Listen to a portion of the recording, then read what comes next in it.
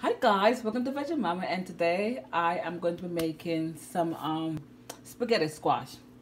I've tried this before, didn't come out right. Try it again. The second time I tried it came out right, but it wasn't inside was very like pale. So I'm gonna open. I got this from Aldi. I'm gonna open this up and to see what it looks like.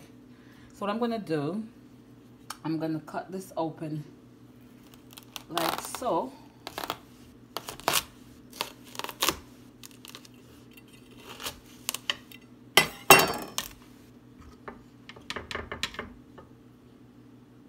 Inside is pale. I don't know why it's this color, but okay, what we're gonna do this time, I'm gonna de-seed this. Take out the seed. It's best for you to take out the seed before you bake it. So much better.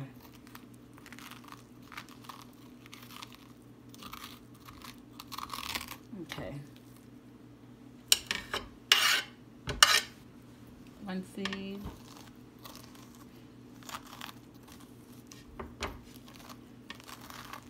I don't know why it's so pale inside, but I guess it comes in different color. Different colors, so I'm just going to take these out.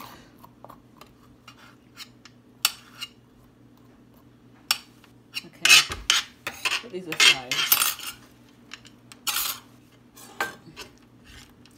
So what I'm going to do at this time, guys, I am going to use a knife, the paste knife. I'm just going to cut it like this. So when it's fully baked, it will come out like in, not long strings, but semi-long.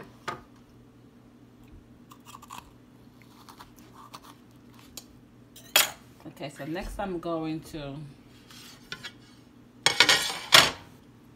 put it in here. I'm going to put a little bit of water in there. Maybe like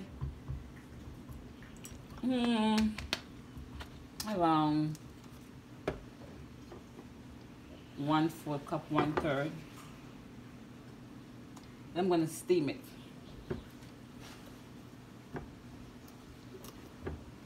Put it in the oven. Maybe I'm going to change it to a bigger. So this is fine. Put it in the oven. Going to bake it at 425 for 30 minutes to 45. Depends on how crunchy you like it. So I'm going to leave it for 30 minutes, and I'm going to come back and show you guys what it looks like. Okay guys, so I forgot to mention, I'm going to cover this up also, so I could seal in the moisture.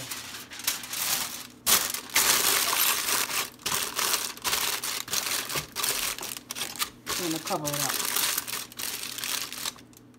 So guys, so while the spaghetti nut squash is baking, I want to come in and show you what I'm going to make. I'm going to be making some meatballs. I am going to be using the Beyond Burgers to do that.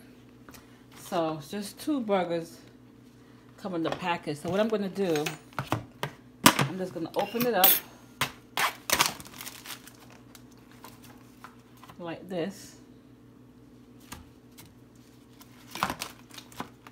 I'm just going to add some black pepper. This is my papaya black pepper.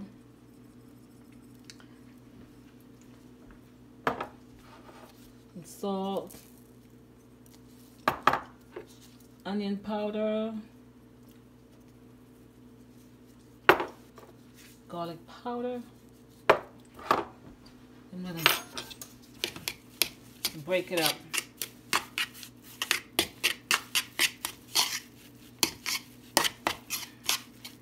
I'm gonna add some breadcrumbs, guys. My gluten-free bread. All I do, guys, just grind up in my food processor. Just grind up the bread inside. That's it.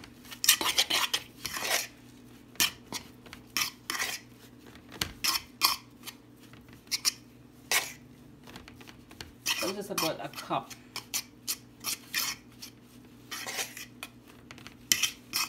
of breadcrumbs. A little bit of avocado oil, a tablespoon. I'm just gonna form it together, and that's it. Very easy. You can use this burger in so many different ways. Okay, so I'm gonna bake these in the oven. 350. 15 minutes on each side, and I will show what it looks like. So I went ahead and divided them in half, and I made them smaller so we can all have some. So guys, this is finished. So what I'm gonna do, I'm gonna flip it over and on the plate. Let it cool down some. See? Now it changed the color. It's hot. It's hot. Whew, okay. Yeah. Whew, it's hot. So okay, so it's nice and yellow inside. While the burger is going, cool this down. Then I'm gonna fork up and show you guys. Okay guys, I wanna show you something. So this is how you know that it's finished baking. Right here, you could see this little line. You see, you could break it apart. See? So I'm going to scrape it out. It's hot. Scrape it out. I'm going to serve it with the meatball with some spaghetti sauce.